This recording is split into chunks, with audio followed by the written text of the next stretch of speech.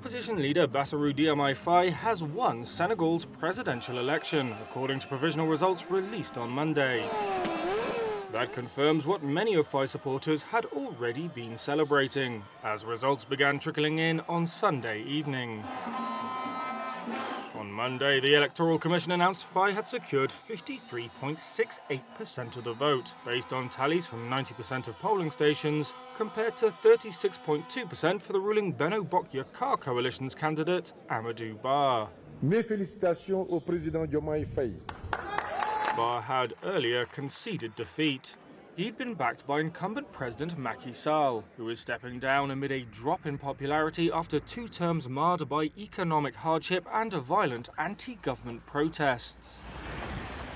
It's hoped that the vote will bring stability and an economic boost after 3 years of the unprecedented political turmoil. As for Faye, he owes much of his success to the backing of opposition leader Ousmane Sonko, who was barred from running due to a defamation conviction. The two had campaigned together under the slogan "Diomaye is Sonko" and have promised to tackle corruption and prioritise national economic interests. They are particularly popular among young voters in a country where more than 60% of people are under 25 and struggle to find jobs. Sonko and Faye's campaign was also buoyed by police crackdowns on protests, the government's failure to cushion rising living costs, and the authorities' failed attempt to postpone the election by 10 months.